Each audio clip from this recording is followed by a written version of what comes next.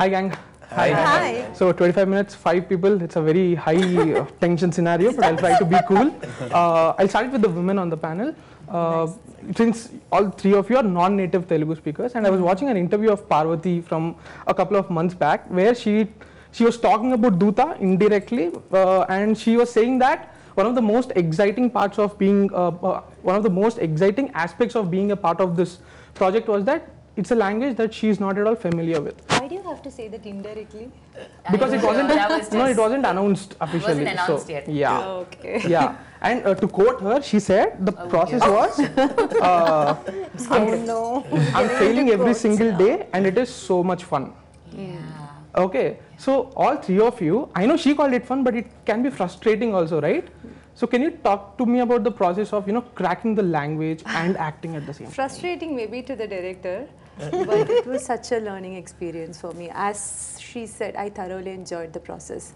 To learn something new, especially to learn a new language, and get to say the dialogues in a language that you don't speak, that you're not very used to. I really enjoyed making mistakes and correcting my mistakes, of course. Yes, that's a very beautiful growing process, and I can understand what she meant saying that. Okay. Prachi, Parvathy? I truly just felt like a child, who maybe there's sports day and there are hurdles there and you're just really scared. You're not taking the leap or making an attempt, but everyone knows that once you just give it a shot, it's going to be great. And no matter what the outcome, it's just going to be worth the experience. Same for like maybe bungee jumping or maybe skydiving, it's, you just fear it, but people know that it's going to be worth the experience. I think same for me. All these years, I was kind of scared because I do not know the language, but I think giving it a shot in this one particularly, I think it's been an absolute dream. Lovely. Yeah. Parvathy? As the original quoter in this, I think what I meant is, so over a decade of acting in different languages, and then you kind of master other languages that are not your native ones, I found myself really scared, not in a way that it deterred me from the goal of it, but every day in the vanity I had these tiny little spurts of panic attacks, like, okay, because at this age you're not as quick to learn things and grasp things and by heart things, and I'm like, why didn't I work on my by hearting skills and those things? What other workshops and things can I do to sort of sharpen that angle of it? But then when the part that I said about the fun is that there is a safety net. You see the trapeze artists and all taking the deep dive, they know that there is a solid net to catch you there. That's the trust with which you sort of flung yourself out there to take the risk. And I had that solid net, in this entire team to catch me there, and never shaming you, never doing, oh my God, that, all of that, which can, you have to be a child on set. I mean, you are the most vulnerable. I mean, there are enough people vulnerable there, but you're the ones whose face is out there. It's almost like being without skin. You're so soft. You have to be soft in order to respond and react and be out there. And that is truly the investment too, like, you give it all and then you have a lifetime of experience to take back home. And that trust I had 110%, even if I felt extremely weak, vulnerable, I didn't trust myself. This guy, like, I think Priya, you said this, like every time he would just be behind the camera, behind the monitor, not bothered about the number of mistakes we were making. Like, we need more people who let us make mistakes, frankly. Did you guys go for sync? No. He's smart. I mean, there was too much rain actually on the show. Exactly. Even if you wanted to, this one wasn't going to be. Yeah, absolutely. Yeah. Okay, I love that how three of you processed it differently. And this is something new for both Che and Vikram sir as well, that stepping into the digital world. Right. I'll start with Vikram sir and then I have a question for you. Vikram sir, you have been writing feature films, right? You have been writing feature films. I'm sure you must be familiar with that format, like say a 3-act structure or a 5-act structure. But the writing grammar of a show, a limited series, is completely different. You have to, create those cliffhangers at the end of each episode. It's not just writing a lot of material and splitting into different episodes, but each episode is a entity of its own, right? Yeah. How did you crack the writing process of Dootha? I honestly, I had this idea a while back, and then the biggest fear for me was, is this going to stretch for 8 episodes? Because this idea has been in my mind. It could have gone either way. It could have gone as a feature, or it could have come this side. And at that time when we were discussing, and at that time when Amazon had got in touch with us and all that, so I was thinking about a show, and this was a genre that I wanted to get back into. And so I picked this idea, but I had a fear that it might not stretch, because that's the biggest fear now. But it just flew on its own. I think some stories writes itself. I'm a strong believer in that. And I think this story just wrote itself. It just came out on its own. And the speed in which I wrote it was also like really shocking for me. And I'm a lazy writer. I take a lot of time writing. How long did you take to? This, on the first draft I wrote in 6 days. Oh, wow. Yeah, 8 episodes. Yeah. Wow. In 6 Insane. days. Yeah. Wow, And I know the that's room. insane. I've blocked, but there's some vastu in that room. That did some wonders. I keep telling it. All my producers, that is the room I need to go and write. So it just happened on its own, honestly. Then what about tailoring the structure? I mean, like we said, the cliffhanger at the end of each episode. Those did they come organically into the story? Honestly, it did, because it was. When you're writing this format, you have to have those cliffhangers for you to pull them onto the next episode. And when I was writing it, it just organically, it just came on its own. That's what I think. Some stories writes itself. Yeah. I have to say this. I just remembered most of the times he'll come to me and he'll tell Kranti Shenoy, my character, who's the investigator here, who will be like, then she sees this and she sees that, and then, that's when she realizes, and I'm like, oh, that's so smart, and then I'm like, oh, you wrote this. This was in your head? Because I truly just believed it. After a while, even though I've read and I know that this is acting and all of that, you're still in awe of the storytelling, right? So you're like also audience as you're listening to it. And then you suddenly realize this person who's explaining to you is the one who actually made it. And I don't think you realize how inspiring it is for people to actually just fall in love with their storytelling so much that there's no bounds to their imagination. Jay, and what was your first reaction when he pitched it to you? What did I feel when he first narrated it to me? Like, I remember the first episode, he just told me one episode, and I was blown away. Like, I went into the narration because it was a supernatural thriller, a character that's not my comfort zone. Went in like 50-50, honestly, and OTT, and so many new factors to it.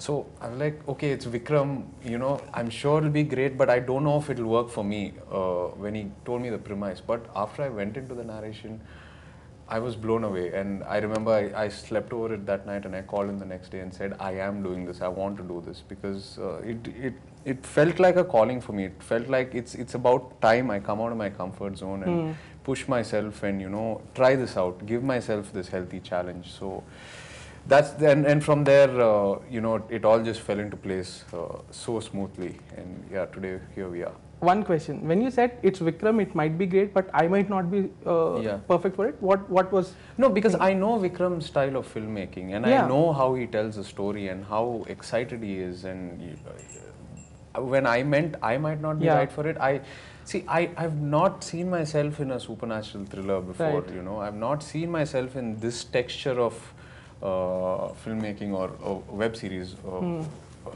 So that's where, I was there was a question mark in my head, like, will I be able to pull this off? No, and all that. Yeah, it was more a personal sort of a question mark. Yeah. Okay, my follow-up question to you would be, it's not for the performer, but for the star who has to, take care of his fandom and all those things. See, we are an extremely money-driven market, right? They say that a star or anyone is as good as their last Friday. Right. So, and whatever the star power and all the noise like that, it's a derivative of the box office numbers. But when you make yourself more accessible to the viewer, like with say something with a web series, or you have even opened your YouTube channel more recently, right? I want to ask you, don't you hesitate making yourself more accessible? See, I think when we do work for the theatre, and when a producer is putting in a certain budget for your film, I think we need to respect that when the audience is coming for such kind of cinema to the theatre, they're coming for a certain kind of entertainment. Yeah. And we should not try and fool them by giving them something else. I think that's when we'll fail. We need to be very clear as to who our target audience is. Now, when I'm doing cinema for the theatre and the producer's putting in a certain X amount of budget, I have to be a certain kind of actor over there. But I also have this side in me that's an alter ego that I want to try so many other things, break the structure and do it. But I need to be clever as to where I can do it. Right. I can't go do that in the theatre. I'll fail. Or at least I'm not brave enough to do it as yet. So for me, a medium like this, like an OTT platform, is a great space because I feel when the audience is consuming content over here, you're sitting at home, you're in a very neutral space. You've not paid thousands of rupees, you've not taken out time to go to the theatre, put in that effort and all that. Over here you're in your comfort zone at your home. So they're open to it, they're open to trying something new. But having said that, there is also so much content over here where it's so easy to flip the channel. Yeah, so it's like a catch-22. We need to keep them engaged as well, but at the same time we have that freedom to really, push the boundaries and try something that we can't try there. This is my personal opinion and my personal approach. Every actor might be different, but yeah. Okay. Again, to the actors, I'm sure when you're acting in your respective languages in feature films, you know that the acting, the set of actors, I'm sure there will be regular faces. Like it's like if you take Telugu, you know that there will be a set of supporting actors, be it in Malayalam, also in Hindi or in Tamil. So we know that these people will be in a film. But when you come out of that zone and something like Dootha, that's a completely different ecosystem of actors consisting of different people, how does it help your performance as actors when you're surrounded by different actors, not just the actors that you regularly work with? All actors. Actually, for me, because this was the first Telugu project for me, there was no regulars that I would work with or have even seen. So for me, it felt like I could take a punt on this imagination that they're all doing it for the first time. So I'm like, hey, let's crack this, that's just me playing that in my head so that I don't lose my mind.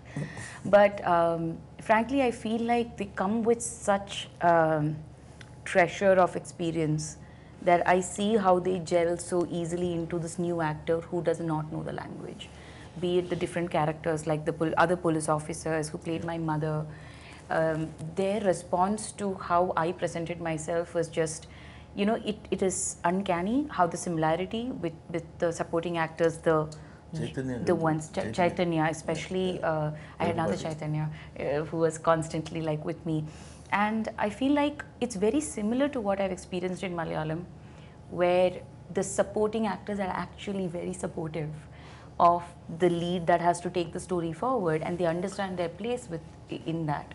And yeah, so I found that very similar here, that I could actually draw parallel to some of the brilliant, I don't like to just call them supporting actors there, but mostly they've done that. I've seen the same kind of synergy, I've found the same kind of passion with which they show up on set.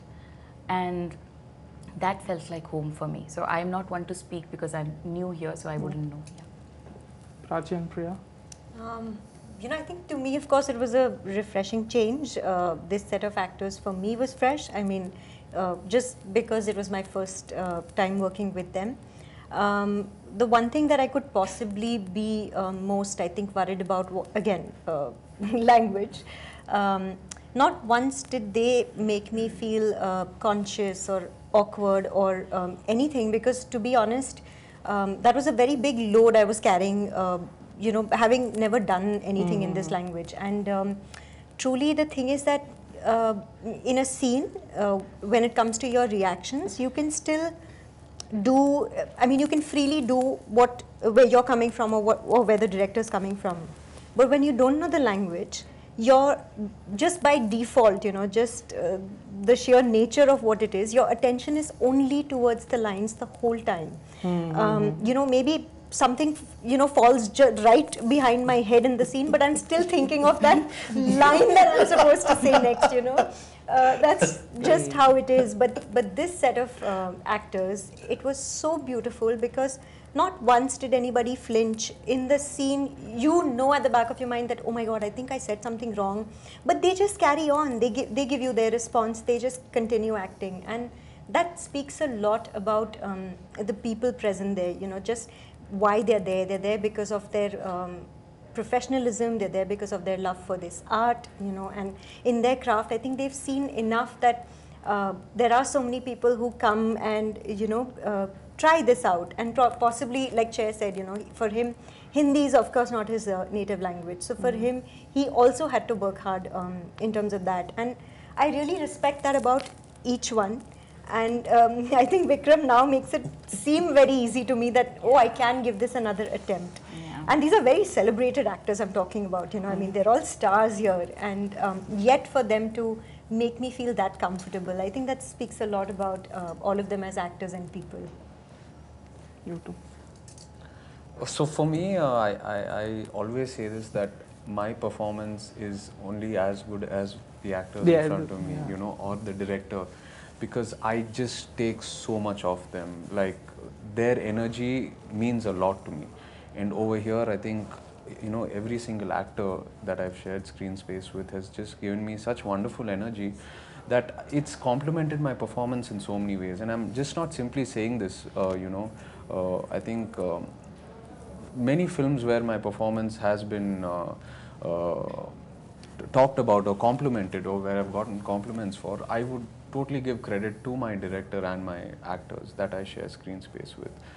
And it's happened over here. I've all of them, you keep talking about them not knowing the language, but the amount of effort they put in, like, I still remember Parvathy, when she was learning her lines, she was focusing on the sound of the Telugu word to memorize it. I sort of caught that, and that blew my mind, like the process, that, her approach, or if you look at Prachi, like, she keeps saying, like, she's making fun of her Telugu, but trust me, she was, like, I could have a conversation with her, proper conversation with her. That's how much importance she gave her lines. And I remember, not to joke, but Vikram changes the lines. Oh my God! He improvised. And she would just get a fresh set of lines, like, Don't get us started. before the scene. Every day. She would catch it. And Priya, I honestly thought she knew Telugu, because that's how well she spoke. Yeah, it was. I mean, the pilot track that we had, Yeah. I mean, everyone thought she was a Telugu girl. My editor thought she was a Telugu girl. And we all thought, I mean, she spoke it perfectly. Yeah. So sometimes, you're acting with actors that don't speak the language, and usually just like miming or something like that. And my performance gets affected, terribly. And but over here, it was just so wonderful. And I think I learned from each and every one of them. Yeah. Lovely. Yeah. So yes, as everybody said, when it comes to the performances, I would always give the credits to the director. The director brings out the best in you, and even the best of best actors, they have flunked because of bad directors. So I think it's the director who brings out the performance. But as somebody who doesn't speak the native language, it's always comfortable when you work in your it's like walking to your home. How much ever drunk you are, or how much ever lost you are, you reach your home. Yeah. But you become very conscious, and you are super alert when you're in a new place. Yeah. You don't put that kind of effort while walking home. So I think that's the kind of alertness and effort that we bring in when we work in a different language. I love this analogy. So yes, it was like that's the same for me.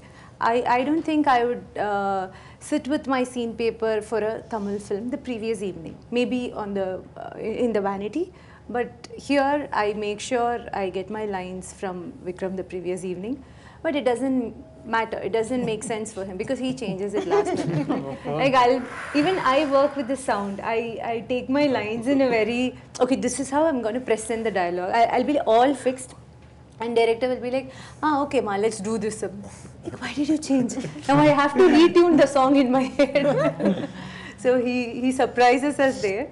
But yes, that's the process. And if you think I've done a decent job or a good job, I think the credits is to the director and to every single person who has, made me react with their action right in front of me. So it's the co-stars and the director. See, I would like to say something. I wouldn't change the lines if I didn't have them. I know they will do it. I swear, if I knew they were going to fall, then I said, they're ready. You're lucky I'm tired.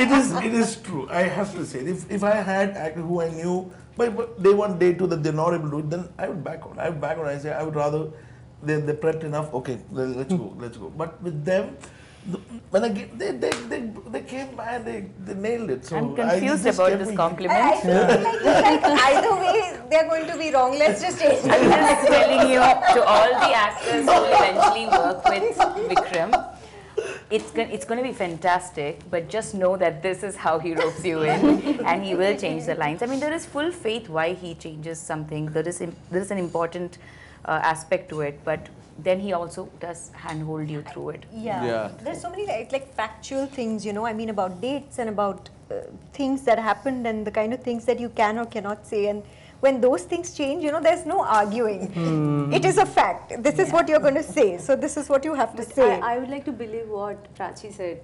Okay, anyway, they're going to mess it up. Let me contribute from mine. Let them at least have a reason to mess it up now. Superb. Coming back to you, sir. So I've been, I'm a fan actually. I loved everything that you made. Even thank you. I've say this. Yeah. So there is this magic in your films that in the story there is that something that goes beyond the normality of life. You take Yavaram Nallam. It's about something supernatural is happening there. You take Manam, it's all about destiny, the coincidence again. Hello, again, once again about destiny.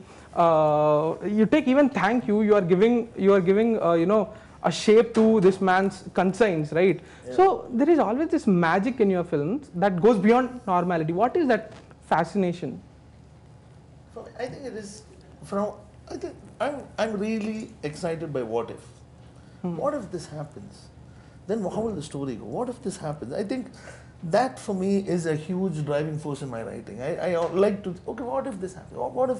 So that plus one comes from, that extra thing comes from that what if primarily, yeah. Is that what if the starting point for most of your scripts? No. It starts from somewhere else, but I will come with a what if inside. When there is, when I'm 10%, 20% into the story, I have to bring in something. Otherwise, I don't know, it comes naturally. That's what I'm excited by. Probably that's the reason why I look for it in those stories. Let me Priya's dying to say yes, I have something to say. Dying. So you have this judgmental attitude about him, right? Like, maybe judgmental will be a very strong word, but you have a... Okay, so Vikram Kumar does this kind of... it's a brand of sorts. Process. Yeah, so you have that, right? Even I have the same towards him. So I used to call him and ask, what show shall I watch, or what do I watch? A quick, just suggest me something quick or something. So he used to suggest me or refer me to certain shows. I really liked a couple of shows that he, suggested me. And one day I called him and you should watch this particular show, he said.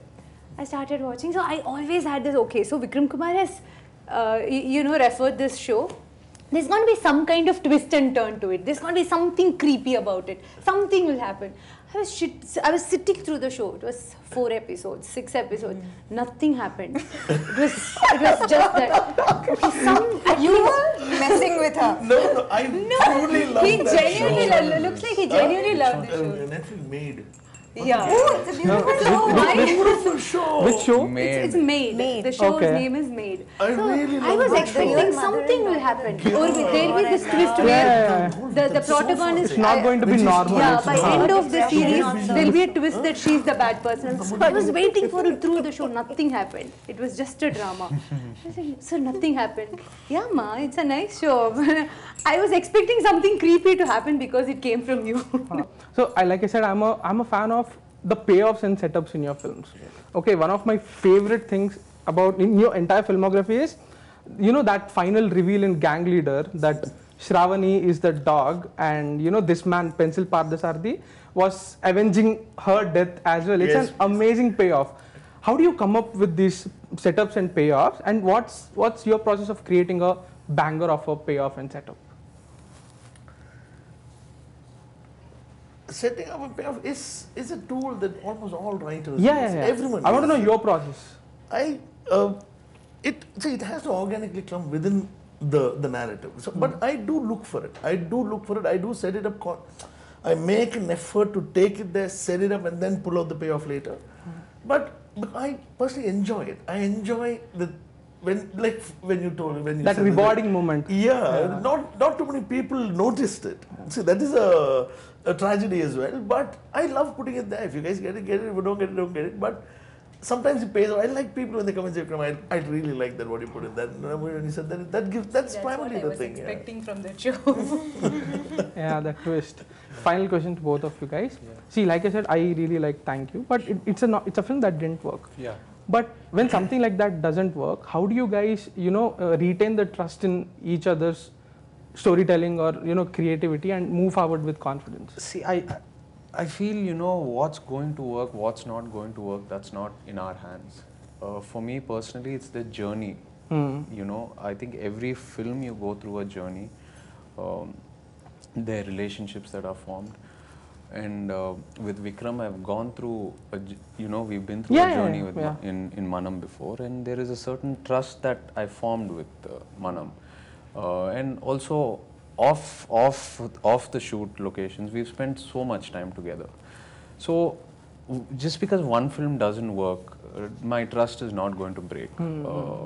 It's because for me, what the journey with him on making the film, that process is what I enjoy way more than the success and the failure of the film. Of course, if we want it to succeed, and that's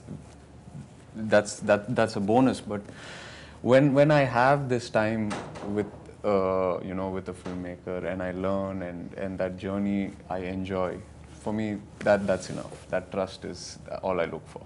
That's lovely. Guys, thank you so much for your time. All the very best for Dootha. Looking forward to watching it. Thank Thank you you. so much. Thank you so much. Thank you so much.